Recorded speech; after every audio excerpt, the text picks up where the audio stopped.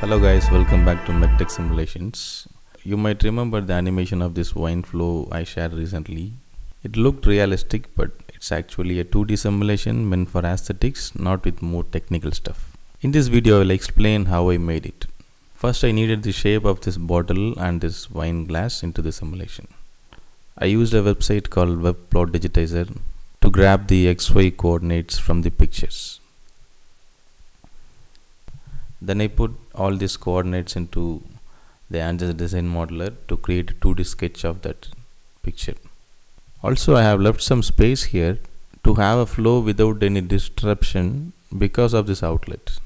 Then I turned the sketch into a surface to have a fluid domain. And in the next step, I have created a mesh with a fine size. And after meshing, I have entered into the Fluent setup.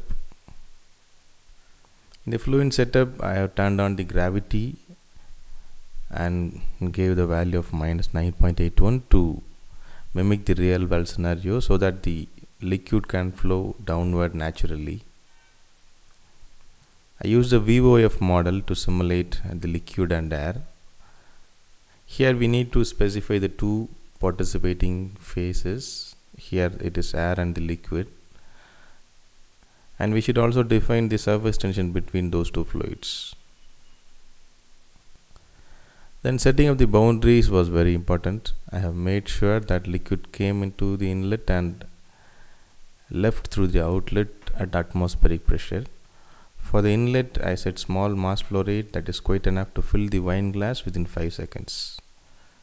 The outlet, by default, it is set to 0 gauge pressure. And in the inlet, we have to make sure that we provide the flow rate of liquid, not the air. And once everything was set, I started the simulation. But first, we need to have the initial conditions. That is, after initialization, we need to patch the entire domain with the air. That means that at the 0th time step, no liquid is inside the domain.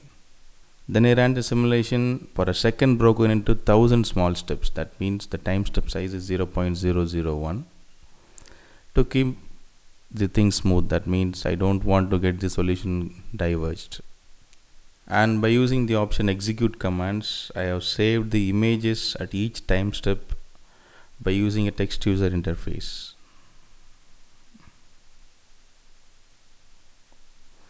These commands will save the contours of liquid phase each and every time step.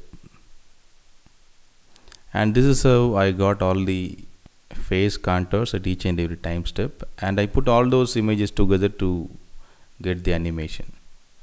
So that's how I made the simulation. If you want to try something similar, feel free and let me know if you have any queries. You can find all the files and TUI commands in my website mechtechsimulations.com. Thanks for watching. Don't forget to subscribe.